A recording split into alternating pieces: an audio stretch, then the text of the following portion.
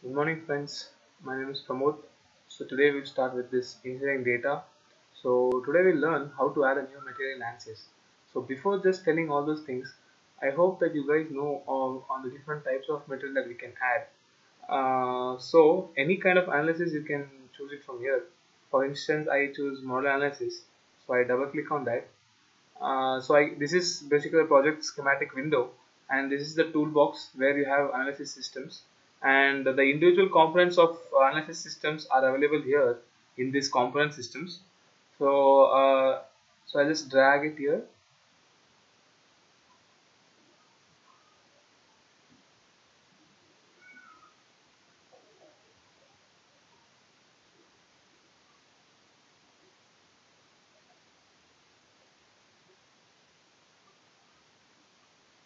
As you can see, after I drag it, the steps in Ansys follows the same as you solve an FEM problem.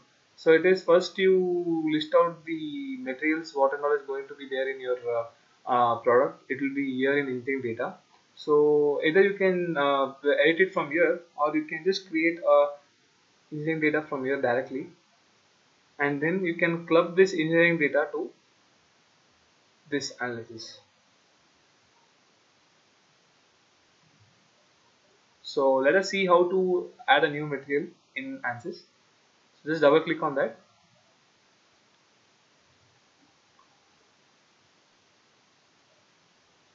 So once you double click, you get this window here, and see, there are two options for you. Either if your material is if your material is available in the standards, you can use it. Else you can add your own material here. For example, see, if I want to add an aluminum alloy, so I just directly go to the engineering data sources. Just click on that, and here I'll have this classification of materials based on this general materials. This is non-linear. This is explicit. So I go to general materials, and in that I have classification like structural steel, titanium alloy, so stainless steel, air, concrete, copper alloy, grey cast iron. So whatever metal I want, I can just add it. Suppose I want to add stainless steel, so I just click on this plus button, and once I click this plus button, I get a book here, book symbol here. So once the book symbol comes here, it means that this material has been added to the data. So now if you just click on this again, now you'll find out that there is stainless steel added here. Suppose if the material which you want is not there in this list, what you can do is you can just simply add a material here. For example, I add aluminium. So it's Al. Now the main things which I need to define a material is, for a simple structural analysis, that is for finding stress strain, you just need to add density, that is to define the mass of the object. The second is isotropic elasticity, which consists of Young's modulus and Poisson's ratio. This bulk modulus and shear modulus will be computed on the base of Young's and Poisson's ratio. You can choose which two values to enter. So based on the other two will be automatically derived. And you have the units here, so you can enter in whatever units you have the value. Suppose this is density of aluminum 2700. So I just enter a rough value here. Enter in MPa, that is, and the Poisson's ratio. So as you can see, when I enter this Poisson's ratio, the bulk modulus and shear modulus is computed automatically. So these three values are now you can see the question mark is gone from here. So these three parameters are important for doing any basic structural analysis problem. And this isotropic elasticity pertains to isotropic material. So when I say material is isotropic, it means that the properties are same in all directions. That is, Young's modulus and Poisson's ratio of the material are same in all directions. Orthotropic elasticity means the properties are different in different directions, but they have a plane of symmetry. Like you can take wood as an example.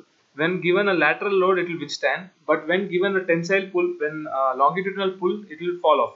So it means that the properties are different in different directions. So orthotropic metal is defined by, you have to enter Young's modulus in three directions, Poisson's ratio in three directions, and shear modulus in three directions. You have generally what happens in the isotropic case, the shear modulus is computed exactly as half of the Young's modulus. So in this case, it is not the same. So that's why you need to enter shear modulus in all three directions. And then is anisotropic elasticity. This means that the material is different, the properties are different in different directions, but they don't have a plane of symmetry. So if you have any material which is anisotropic, it would have a stiffness matrix of 6x6. You just need to enter those values here. So it will automatically compute all the other parameters.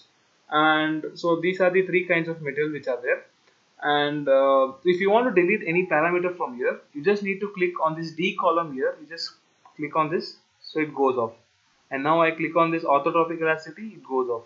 Now I'll uncheck this isotropic elasticity, so I get this isotropic elasticity. Okay. Now the next factor, that is, if you are doing for example, if you are doing a thermal analysis problem, so what you would require is another factor called as K, that is thermal conductivity. And in that also you have isotropic and orthotropic. So you can just click on this and you can enter the value here in terms of watt per meter degree Celsius.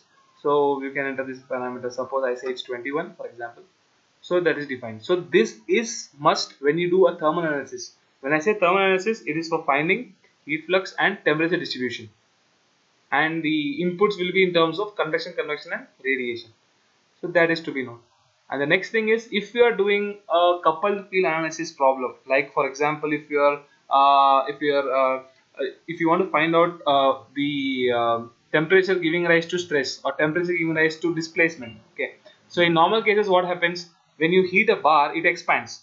But when you provide a blockage for that, what happens is the stress generates there. Okay.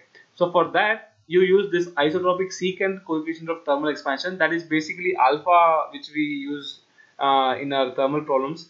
So this is kind of combination of a thermal problem and a structural problem. It is temperature giving rise to stress. So you just need to enter this parameter for finding out that. So once that is done, so these are the basic parameters which we will be using ahead. And the next thing is strength here. In this strength, you have tensile yield, compressive yield, tensile ultimate, compressive ultimate. So these are the four stress which we are going to use. If our material is going to be a brittle material, then we will be using tensile ultimate and compressive ultimate. So we just double click on this and we just enter the parameters of that. What is tensile ultimate and what is compressive ultimate. And if our material is going to be ductile material, we are going to use yield and compressive yield. So I hope that you must be knowing why we use yield and ultimate, because in brittle material you don't have any yield, it's going to fail there. But in ductile materials you have substantial yield before it fails. So that's why we consider yield in ductile and this in brittle. So this is how you add a material now. So once you add a material here, now see, I just close it. Now once all parameters are entered, you get this, you have to remove this question mark symbol. So for this question mark symbol, you need to enter some parameters here. I see this parameter is not entered, so I just remove this parameter. So now as you can see, this symbol has gone.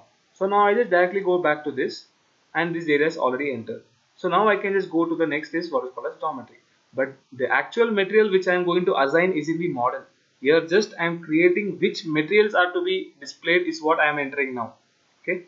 So I hope this session was useful. So next session we will see how to model a geometry. Thanks. Yeah.